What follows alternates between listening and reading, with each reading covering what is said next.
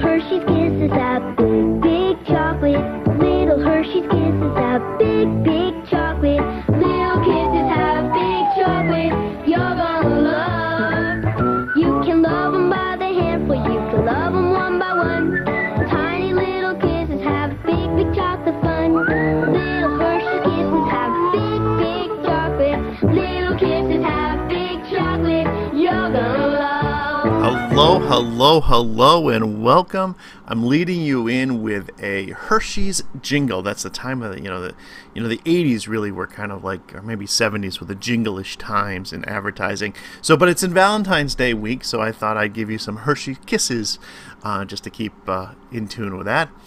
So why don't we get started? I think we're heading into module number 4. We're kind of moving along here. Things are taking off. We're getting organized. By this time you have finished your first test, and hopefully that went very well for you.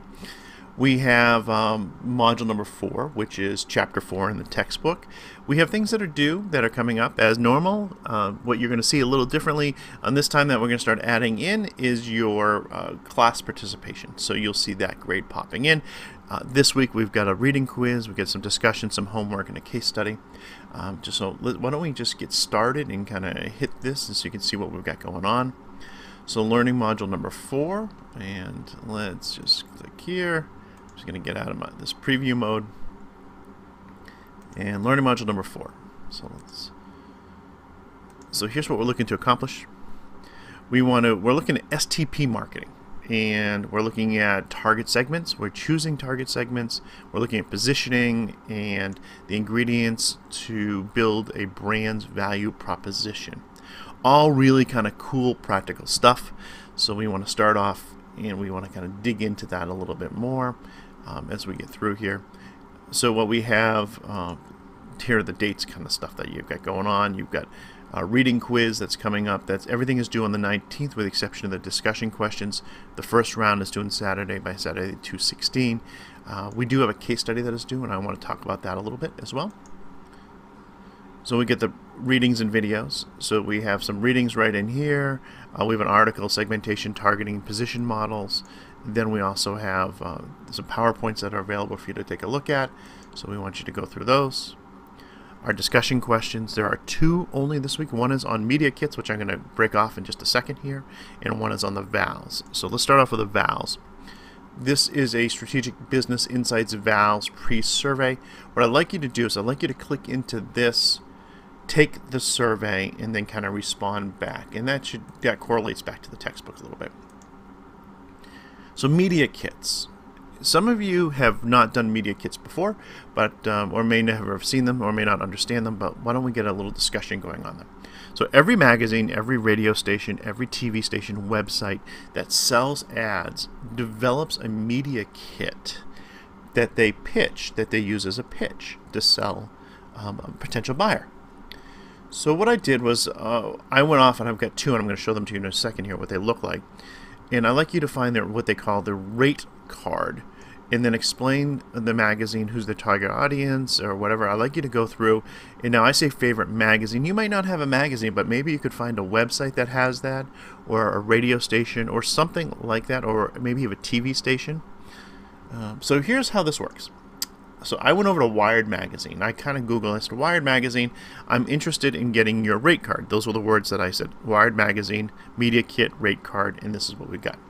So it's a pitch page. It says, hey, here's what we do, and you can see that they sell online. They've got a Wired Magazine. They do the media, and then they have this PDF. So if you click on the downloadable PDF, you can see what's going on here. It says, editor-in-chief, this is who the people are, and then they said, here's their demos. And here's the print demos, the digital demos. So you add 3, so they got 3 million, 3.1. Now, an M, by the way, in marketing, okay, so is generally 1,000, okay? But in this particular case, this is 3.1 million people. They make $99,000 on average. That's household income. The median age who reads Wired Magazine is 42. 77% male, 23% female, and they get 1.1 million in this age group, 2.1 million in this age group, and then head of households or household income, sorry, make $100,000 or more is 1.6 million. So if you were to be looking at this as an advertising venue, you're hitting a high-end demographic, a little older, primarily male. If you were looking at the digital demo, you would have 19.3 million, so you've got quite a few more people who read it online, like what, 6 maybe times, 6x that. The income goes down, the age goes up. You get more females and males, so you can see the difference in how it switched. Then you can see, well, hey, look, so now this is probably within the same, ratios. You were looking at this, so the ratios are probably the same because you have to multiply this by 6. Okay, so the same age group, roughly looking at it, is online. Then you got your social followers. So you've got social, Facebook, Instagram, Twitter, YouTube, right? And here are the big 4 ones that you got, and this is how many people follow it year over year, percentage, digital traffic, unique visitors to a website is, it's a unique visitor, somebody that's new. Page views, that includes people coming back, and they get 28 million page views on their Wired. Okay, so total circulation. So this is kind of their rate card. Now you would have to, from here, that's what their media kit is. They don't tell you what the pricing looks like. So why don't we head off to a different one? And so this is a more of a general one. People may recognize these faces, or at least this name, Food Network Magazine. And so all I did was I did Food Network Magazine Media Kit. That's what I got. And so this is what their media kit is. You can download the full media kit. And it says, hey, we got 13.4 million readers. This is the average subscription price. Top 5 monthly magazine on the newsstand. Over 40 million social media followers. So then it gets into what their editorial calendar is. If you have not seen one of these, they call it edit calendar or editorial calendar. So they say, so we're in February. It's the superfood issue. Next March is the comfort food, and so they actually plan essentially a year or more out. So the ads close. See this? The ads for this magazine actually closed on December 21st, 18, and it goes on sale this week. So if you wanted to buy an ad in a magazine, the earliest one you could buy is May, which is 2/27. Okay. So then it gets into, this is what they do: promo pages, press releases, talent partnerships, samplings. They do all the things. Remember, they produce a magazine, but they're really in business to sell stuff like advertising.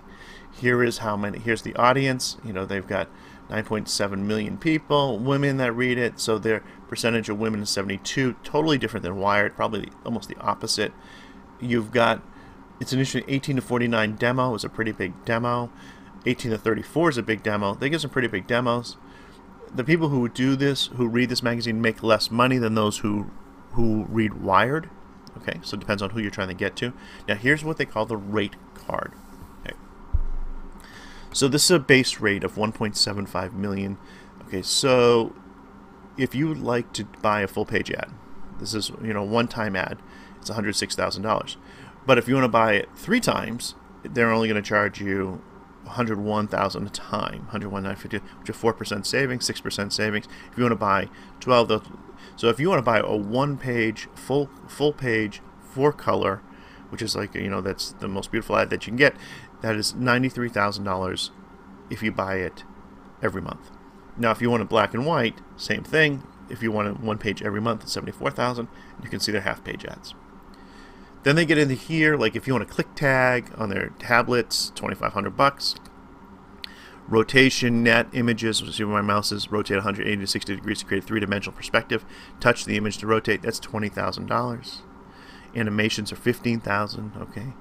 So it gets into here, like you can buy, magazine specs. So it gets very much into the specifics on what you can do and what you can buy with them. And then if you want more information, all you do is you give them a call and say, I'd like to do this. And here are all the contacts. All right, so what I'd like you to do is to go out and find your own rate card. Come back and talk about it. All right, let's get into the homework. Very simple. Same thing that we've been doing. Chapter 4 is here. Do 219. So we get a reading quiz. Same thing. Reading quiz. Whoops, I got to put that stuff in there. It's 90 minutes, 50 questions, or that type. Or I think it's 20. So it's 25 questions.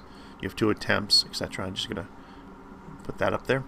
Okay. Then you also have your case study. Your case study this is what it's due. So some of you have already started this. I'm looking for APA format. Don't get overly concerned about APA. I give you some stuff in here to look at, but just I'm using it as a format. But I'd like you to answer these sections right in here. You know, so give me 5 points on APA. Introductory paragraph, 10 points. Talk about, cite the textbook. Talk about the direct response television, cite that. Talk about the infomercial, that's worth 20 points. Closing paragraph, 10 points. And you can see, like, I'm looking for infomercial 1, infomercial 2, infomercial 3, APA reference page, which is 15 points. So make sure you give me a good reference page. And you can see examples on APA reference pages over at OWL. So it's a pretty simple week. If you've got any questions, by all means, don't hesitate to reach out and ask. Happy to help you, and hope all is well. All right, everybody. Enjoy your week. And again, if you have any questions, let me know.